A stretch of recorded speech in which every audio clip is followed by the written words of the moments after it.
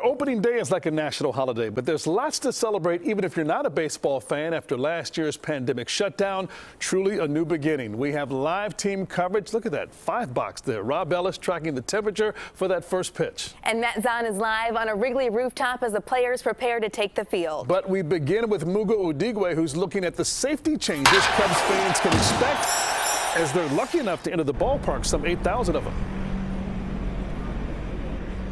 Yeah, Ryan, first of all, I just have to say it is starting to get busy out here already. You can feel the electricity in the air. If you look behind me right now, you can see a few fans are out and about. You can see the red and blue people standing outside. We've seen a lot of people standing outside this morning. And it is cold outside right now, and the game does not start until this afternoon, but it is not stopping them. Today is Ryan and Angie Chassen's first home opener. And it's Wrigley Field. You know, I've only been here 4 or 5 times my entire life, so I'm just excited to be in Wrigleyville. I am very excited. This is actually my first Cubs game where I get to be inside. And neither the weather nor the changes inside the ballpark will stop them from enjoying opening day. We're lifelong Cub fans. My dad's a Cub fan back in Oregon, and my grandfather was a Cub fan, so I'm pretty excited. But what will the fan experience be like today and as the season rolls along? First up, a mask. If you are 2 years and older, it's required the entire time you're at the stadium, unless you're eating and drinking.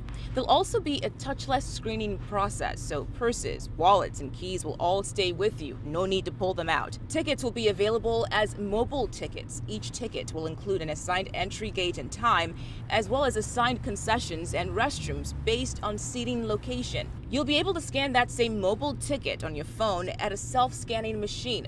Once inside, you'll be seated in pods, and there'll be seats of no more than 4 in each pod.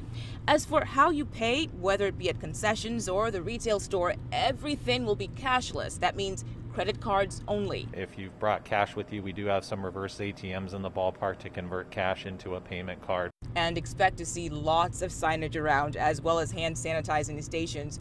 The goal, after all, is safety. It's our highest priority, but we also think that we want this to also be a friendly and inviting experience as well, and we think we've done both. And fans like Ryan will tell you it doesn't matter what's different this time around. They'll follow the rules as long as they get to watch the Cubs play. Go Cubs! Go Cubbies!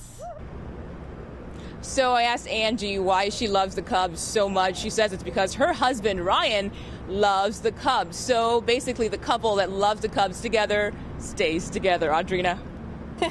Muga, thanks so much. Appreciate all that from Wrigley Field. Well, the ceremony